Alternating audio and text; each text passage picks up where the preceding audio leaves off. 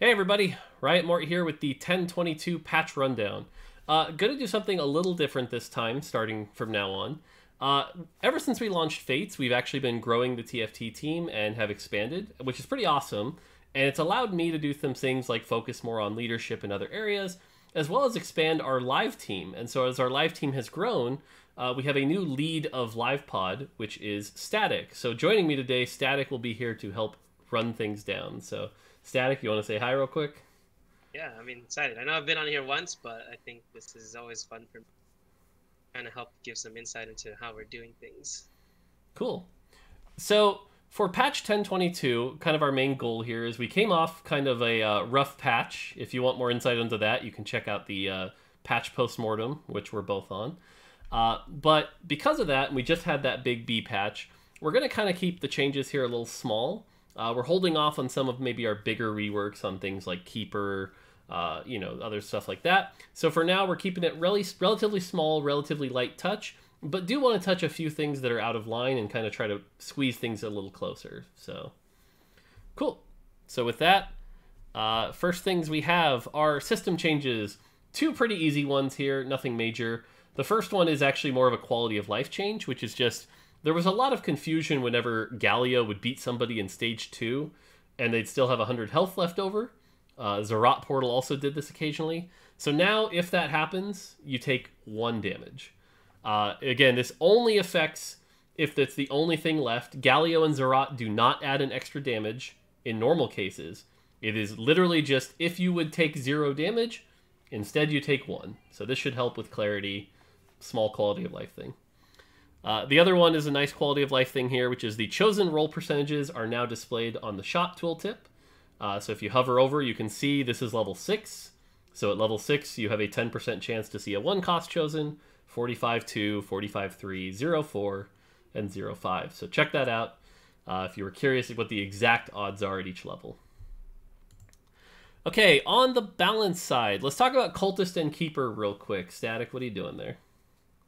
Yeah, I mean, these two traits kind of have an interesting interaction with the chosen system in that sometimes when you grab the chosen and you run one less of that trait, you kind of feel like you're losing out, especially on since we added the new star level system to Galio in the last patch. And we just found it, an easy opportunity here to just make them count as 2 of each of their trait if they're chosen. So hopefully just makes those specifically cultist chosen or keeper chosen a little bit more attractive as options. Nice. Now, I got to ask you and preempt the question, because everyone's going to ask this, because I know I did. Why not do this to Spirit Chosens? Yeah, I mean, we really thought about it. I really thought about it, but looking at the data that we have, Spirit Chosen are actually performing quite well. I think it'd be scary. I mean, I just tried to imagine like Ari, Spirit Chosen Spirit Ari, like casting and just giving her whole team like I don't even know how much attack speed, but Yeah, I agree. all the The like 150% attack speed for a Spirit Chosen Ari does sound a little out of line. So definitely agree with you on that call there. So, all right, next up we have Dazzler. And Dazzler has been kind of in a rough spot for a while where, you could run 2. It was fine to run 2. Maybe a Morgana, maybe a Lissandra, no big deal. But you basically never, ever ran 4. And we kind of had this hard line we were sticking to, which is we didn't want the debuff to be different numbers, right? Where it was like, you see that debuff icon and it means different things. But it looks like now we're moving away from that. So you want to talk about that? Yeah, we really couldn't find another way to make Dazzler, beyond 2 more attractive. So we basically kind of broke our original kind of rule on having that just be a 50% and kind of scale it up when you go up to 4 Dazzlers or 3 Dazzlers with the chosen.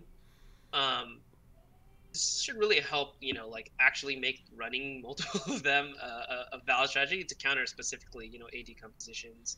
The duration going to 15 seconds was kind of negligible. I mean, like especially on characters like Morgana, who was already putting it up for so long, it just didn't really make a difference, and fights were already ending. Um, if this is a little confusing, we might consider adding some visual effects to make it clear that this is like the stronger version of Dazzler. But that's not something that's in yet. Yeah, I think this is positive because it'll make Dazzler Chosen a lot more attractive because you can hit that 4 with a Dazzler Chosen. And I'll also say this is one of those times where even though we had this design philosophy we wanted to hold, Making a suboptimal choice now to get it into players' hands sooner, I agree with that direction. So cool, happy to see. Ninja, last patch we buffed it from 120 to 150, and we're pulling back on that. What's going on? Yeah, I mean, I think this is just, and if you guys watch the postmortem, we'll probably talk a lot more about this. But honestly, I overshot on a couple different things, and that's a big learning lesson for me. Just trying to be a bit more metered when things are already potentially already okay. Ninja in particular, they are a little awkward to run together because you have that weird drought where you're kind of trying to find all four of them. But at the end of the day, you're only fielding 4 units for this bonus, and that's a lot of stats. So, just looking at reviewing over our data, I think it's just reasonable that we could lower this trade just a bit because we think. I mean, I like where the rest of the ninjas are at as units. They all feel pretty valuable to their team. So nice. Okay, now Sharpshooter, this is one I want to talk about a bit because I play a lot of Sharpshooter. I played it when it was Divine heavy, and now all of a sudden it seems like it's the S tier comp. It's become very well. And so we're buffing 2 Sharpshooter, which I heavily agree with because 2 Sharpshooter is kind of like negligible. 4 Sharpshooter is staying the exact same. And on paper, what looks like a big Sharpshooter nerf to 6. If you look at this number and you're going, wow, 35 to 45, that's a big nerf. What are your thoughts here? yeah, I mean, honestly, since the beginning of the set release, I mean, I looked at Sharpshooter's data. It's like the only way to play the composition is to go 6 all in, and obviously once we patch, it kind of became very obvious that this is a very, very, very strong strategy.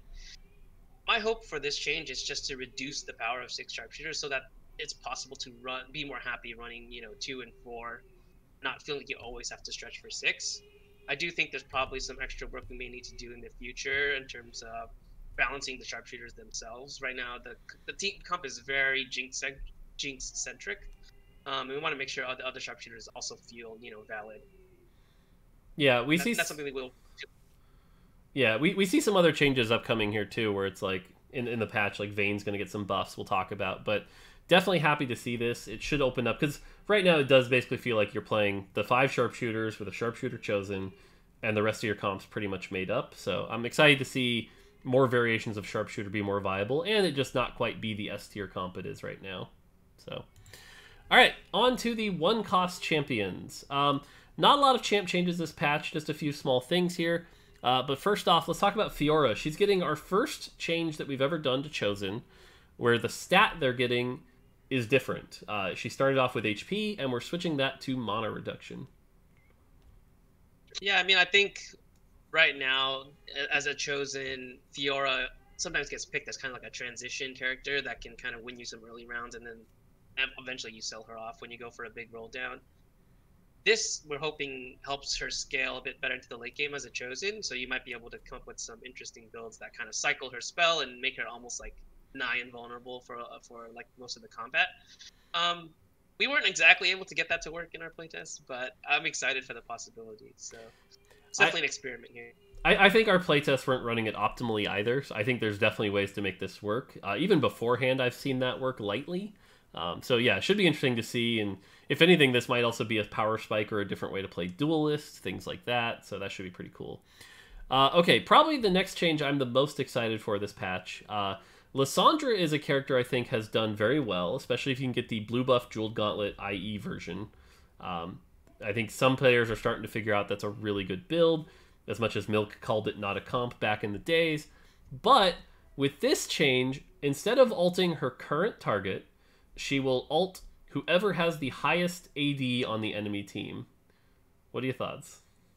Yeah, I mean, this is one of those changes that we weren't sure about. I think we were just like typing back and forth one night, and I think more just like, hey, this would like blow my mind, but what if Lysandra targeted the highest AD character? Because I think we were discussing a lot about how some of the Dazzlers don't use the Dazzler trait well enough, besides like Morgana. So this is something that we tested, and man, I had a lot of fun playtesting this. I would see my Lysandra kind of turn and like hit her spell on a Talon who's trying to kill somebody, and it just felt so awesome. It's gonna be interesting. I think it actually is a buff, but it's definitely not like a pure numbers. Yeah. What I really like about this buff is that, like, if you're playing Lissandra carry, not a lot changes, but this gives you a lot more reason to actually tech in a Lissandra. Like, you might actually consider holding on to that Lissandra to deal with the Talon, to deal with the Zed, things like that. So that's a pretty cool option. And then finally, we have just a Vayne AP buff. Yeah, we're just buffing her damage. She's kind of been a chosen that you really never really pick. You might do it for some early rounds and try to steal some, but I've just noticed a lot of players just skipping over her, and her data's pretty weak. She's often just used as a sharpshooter trait activator. So hopefully we're opening up a little bit more options on trying to actually itemize her, or at least, considering her as a real unit that's just not a sharpshooter tag. Yeah, I think if anything, Dusk Chosen Vayne was basically a non-unit. Sharpshooter you take for the tag, like you said, but Dusk now being like you could run an early 4 Dusk and get the a lot of true damage from Vayne here. So excited to see if this changes anything. So should be cool. All right, only one 2-cost change, but it's a decent chunk of stuff. Vi, like Fiora, is getting the mana reduction instead of HP as a chosen, as well as her armor shred is lasting a little longer, and her 3-star damage is going up quite a bit. What are your thoughts? I think by and far away, like, at least our understanding of the chosen stat system is that the mana reduction is one of the most powerful things you could do for chosen. So we're hoping that makes her a lot more viable as a choice. But I think viable. Oh man, I didn't mean to do that. Oh, that's awful. We just got excited about the idea of her kind of like chaining her punches and just like destroying enemies who are clumped up. Beyond that, like, her 3-star was just struggling a little bit, so we upped the power of that so that it's actually potentially a character that you want to invest in for 3-star. And additionally, like, the shred duration was simply an increase to her ability to access her utility. I think a lot of the brawlers, they have like slight utility, but often are not getting a ton of value out of it.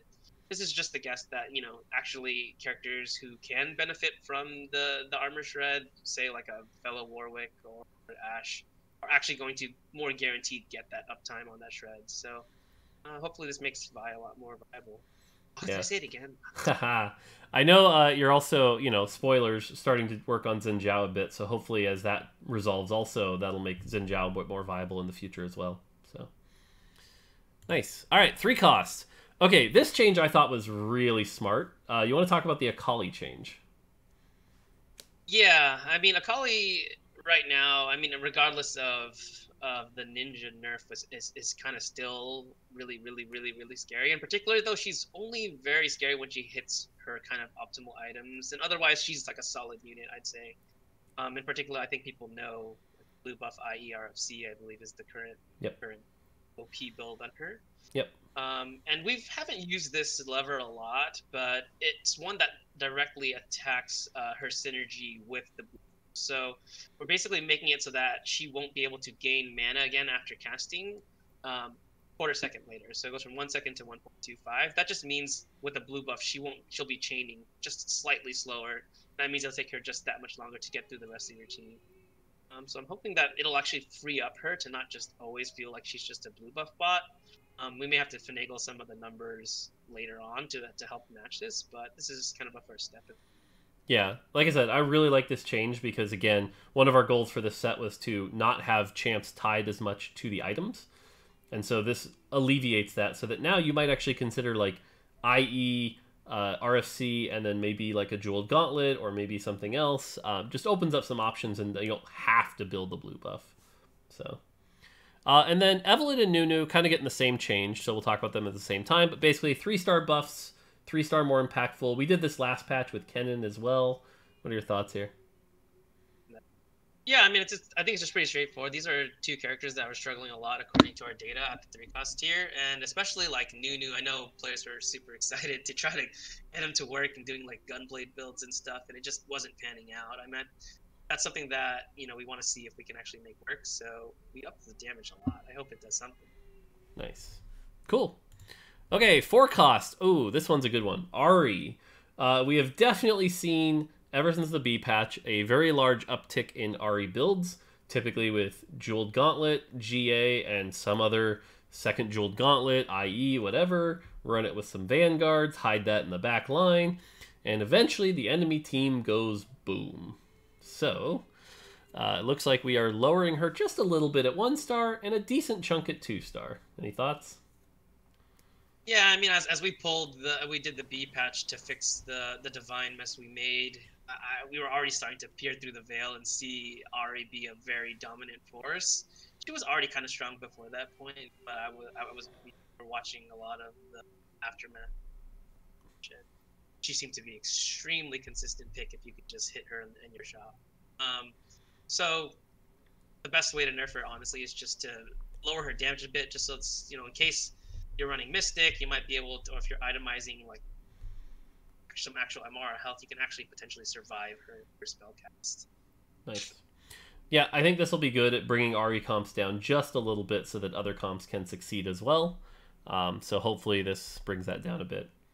On the Ashe side, we finally fixed a very annoying bug. There was actually 2 bugs here. A lot of people reported Jax wasn't dodging Flurry. What we found out was actually Jax was dodging the first hit of Flurry, but every hit after that wasn't following normal rules, which meant it couldn't crit, it couldn't be dodged. It was very awkward. So we fixed that. So now Jax will dodge all the hits, and if you build IE on Ashe, you'll actually get 5 crits, not 1 crit and 4 small hits. So this should open up Ashe itemization and just fix a bug. Good stuff here. And then lastly, Morgana. Now, players hate random targeting. They absolutely hate it. We know that. But sometimes for these big AoE spells, it still creates healthy variation. So with Morgana, it looks like we're trying something different, where it's a bit more controlled random. You want to go into that? Yeah, I mean, playing Morgana, it's awesome when she drops a pool onto the enemy team and it's hitting most of the units, but sometimes she kind of ints and goes for the corner unit and just has it sitting off the board. We don't necessarily want to remove that from being a potential, outcome, but now she's going to basically choose between two random units and find the one that has more nearby enemies near it. So she's going to be much more consistent with putting it in a smarter spot. She won't always hit optimal spot, but hopefully this makes her a lot more engaging as a carry, because when you commit items to a carry and then they just completely control you, it's just very good. So yeah, like I said, I know some players have a pretty big hesitation with the randomness, but the reality is if she always hit the most consistent spot, the game would get pretty flat. So pretty happy with this change. Excited to see how it plays out. On the 5-cost side, Ezreal, generally here, his spell just comes out a little late to really make a difference. It's a very powerful spell. We're not concerned with the power of that spell, but we're going to let that first cast come out a little sooner. That way Ezreal can do some more damage, heal your team up, and actually heal them when it matters, so should be good there. Lee Sin. Let's talk about Lee Sin. What are your thoughts here, J-Bach? Or Static? Lee Sin is actually the highest performing 5-cost unit according to our. And on top of that, he can just be really frustrating to play against. He's knocking your dudes off, or dudes as well, even if they have tons of tank items. And that's we meant for that to be a thing.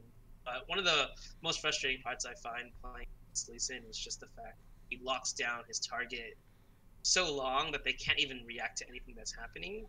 So hopefully this change, mainly to reduce the stun duration on the primary target, allows for the person he's punching and kicking to potentially, get one cast off and contribute to the fight before they go flying off the map. I think that's, hopefully this is not a huge hit to him. We don't really, we like that Lee Sin's a strong character, and I think he's very unique. Hoping this notches him down just a little bit and hopefully makes him a lot less frustrating to play against when he's kind of just rolling over.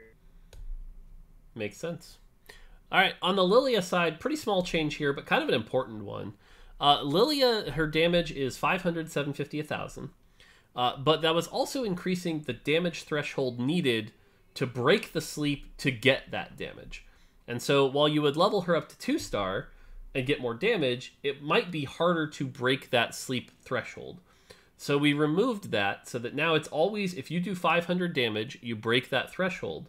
But you're still getting the increased damage at 2-star and at 3-star of 750 and 1,000. So you still get the more damage, but it should be easier to break that threshold, allowing Lilia to actually be damaged. And keep in mind that is damage before dusk. You're running a 6 Dusk Lilia. That's a lot of damage, so should be good. Happy days. And then Set. Set is our last. We changed the stat on Chosen here. This one's interesting because you would think, hey, it's Set, frontline, gets HP. But as a Chosen, we're actually giving him spell power now. So if you get a Chosen Set, he is going to be scary. And we buffed the primary damage. So what do you got here? Yeah, I think actually for brawlers, especially going into the late game, and where you can only find Set, unless you super lucky off fortune bet or something. The 4 HP honestly just wasn't very valuable to him. He's already got a bunch of HP from the brawler, and he's got a lot because he's a 5 cost, and it just wasn't actually contributing. And we always wanted him to be kind of like a carry in that regard. So giving him a spell power as a chosen stat, which just made a lot more sense to us. On top of that, he is a little bit weak now after the changes we made to him a couple patches ago, I think, where we increased his mana cost so that his cadence of cast wasn't. And you hear his little like sound playing 5 times. Ah! Yeah. And so continuing with that theory, instead of going backwards and making him cast a bunch again, I just wanted to pump up the damage so that when he picks up that unit, it's pretty much going to die. So hopefully this gives him that little boost that he needs. I don't think he was a terrible character, but he definitely needs. Nice. Okay. That's it for champions. We have a few item changes. J-Bach, why don't you just run through these? Yeah. For Ludens, we made a change to Shiv to remove the bonus damage from CC targets. And these two items are very closely related to each other. They were both doing their bonus damage on CC and shielded targets.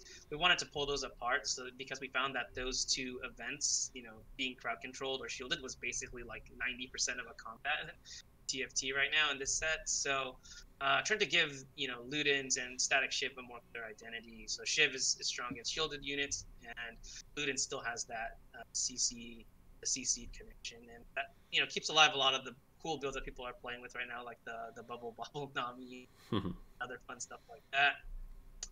Rabadons, yeah, this item's struggling a little bit to find its place. I think right now we see it kind of picked up as like call it a pity item, but it's like, yeah, I had to build it, or I found it and it kind of works. I'm like, just trying to make it a little bit more attractive. We really want to go small here just because we think it's already a decent item and we don't want to like overshoot like have an in. So and lastly, Hurricane, it's just right now it's a pretty unattractive item overall. It has some specific synergy with some characters like Zed, maybe Callista. So we're just trying to find ways to bump it up so that it doesn't feel so bad to make if you have to make it. It's quite a weak item overall in most cases. Don't necessarily think this gets us the whole way. We want to experiment with some bigger changes in the future, but we wanted to kind of throw Hurricane in now just to make when you're building it as like a third item on an AD character, maybe it's not just the worst item ever. Yeah, that should certainly bring it up a bit. And like you said, won't feel as bad if you're stuck building it. Okay, so I'm going to call you out on this one because it's nice that I think people realize sometimes we don't agree on things. There will be differences of opinions. This is one, the Static Shiv change, I was like, I'm not so sure about this one. What are you doing? You want to talk about this one? Yeah, I mean, post the hotfix, removing the CC'd part of the bonus damage, like the CC'd units keep taking the bonus damage, felt like it weakened the item a lot. All of its most powerful use cases were basically characters being CC'd, whether it was from the Adept attack speed slow or Warwick fearing people. It kind of felt like it lost a place inside of the item system, and so I just wanted to push its specific unique purpose within the item system. It might be crazy, and I will apologize if I made shit. We'll see. The nice thing is, though, there are some shield builds out there. The Janna Thresh Elderwood comp, for example, that like if that became meta, having a counter option to that will be good. So in that regard, I do hope there is some success. These numbers do scare the shit out of me, but we'll see. Zeke's just a slight pullback from last patch. I'm sure we'll talk about that in the post-mortem. And then finally, Zerat. This looks like a nerf, but I don't think it really is. You want to talk about this one? Yeah, it doesn't really do much because taunts. I mean, as TFT goes, once a unit's taunted, they kind of stay on the target unless some other new thing happens, like they get stunned or something goes untargetable or stuff like that. So Paralysis won't do anything besides fix some kind of buggy interactions. Right now, if a melee character gets taunted and they can't find a spot next to the person they want to attack, they'll like walk circles around to try to figure out how to get near them, and this will just like reduce that. They'll start walking and then they'll realize, oh wait, I can't get to it, and just go attack whoever's nearby. Yeah, this has generally been a good change to prevent some of those buggy interactions, so that's sweet. Lastly, bug fixes, and I'm just going to run down these real quick. Divine damage reduction was also reducing true damage, so if you wondered why those divine mirror matchups before the hotfix were a little weird, that's why. That's been fixed. Nunu no longer eats Set before he does his workout. This is one you could argue if it was intended or not, but the reality is a 3-cost eating a 5-cost and his entire unique ability feels like shit, so we've decided to remove that. Fixed a bug where Static Shiv could target invalid things like GA or Set doing sit-ups, so that's been fixed. Fixed a bug where Zerat Construct had 10 more AD than intended. Somebody typed a number wrong is my guess there. Fixed a bug where you could get the Zerat Portal taunt by equipping it mid-combat. Man, this made for some really buggy interactions if you knew what to do with it. Exile will no longer fail to create their shield when placed next to a Galio summon. That's a pain-in-the-ass bug. Talon will now run through the attack flow when attacking with his spell. This will trigger Rage Blade, Shiv, etc. So if you ever wanted to build Static Shiv Talon, congratulations. And finally, taunts will no longer persist if the taunter becomes untargetable. So no more crazy Zerat Zed shenanigans. So, all right. Any closing thoughts on 1022? No, I mean, I just hope that we have a nice, fun patch, because I think the meta is actually quite diverse right now, and hopefully this just squeezes it, like you said, a little bit tighter and make a couple of more fun builds more fun. Sweet. So yeah, that's going to do it for this patch. As always, it goes live on the next Wednesday from the time you're watching this. On behalf of everyone on the team, that's going to do it for now. Until next time, take it easy.